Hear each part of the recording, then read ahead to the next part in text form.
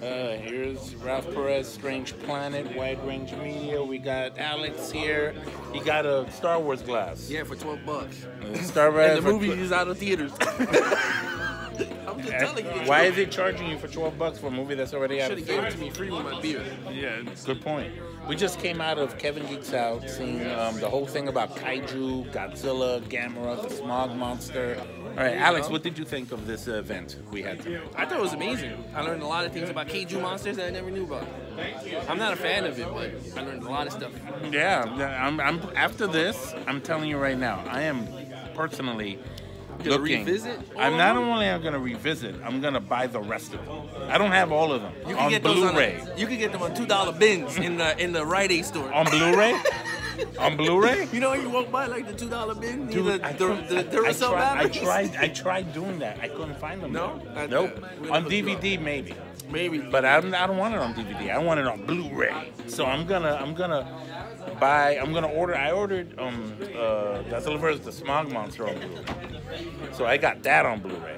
And King Kong vs. Godzilla. Well, you should tell them about the never before seen footages. That was from Japan. There was never before seen footage from Japan in some of these movies that involved that I was like, I didn't know that. There was certain, like for instance, here's some trivia.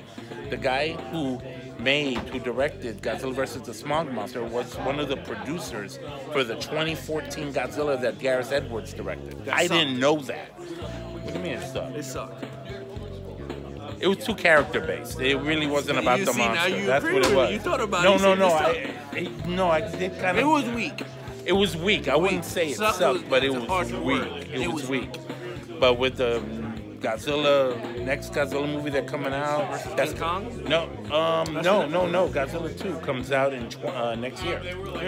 And it's called Godzilla King of the Monsters, and it's going to feature other Kaiju like King Ghidorah, the three-headed monster, like Mothra, and Rodan. You know, they didn't talk about Rodan very much. He was also very popular. No, that was Mothra. Okay, gotcha. Rodan is the like a giant pterodactyl kind of thing. Well, flying reptile. Kevin's behind us. You should, Where? Should hang him, grab him. I don't see him. He's not here. Oh, he's right over there. Tell him when he didn't get Rodan. Ray Milan, yeah. This is Alex. How you doing? I'm the elder Alex. And this is Joaquin. Kevin from Kevin Geeks Out. How come I didn't see Rodan? Oh my God! It's a 2-hour show. There's only so That's true. There's so many monsters, right? I had the Rodan. I hesitate to call it an action figure. It was, yay big. I had a Rodan. I had that one. Yeah, that I had the Mattel? for years.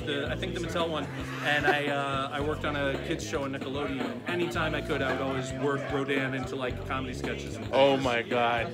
And on the new Roseanne, they released photos of the set that the Godzilla in their living room is still in the living room.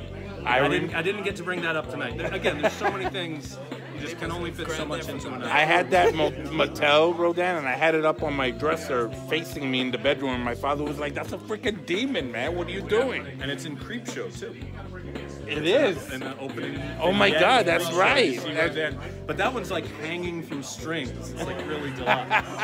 That was great. I remember that.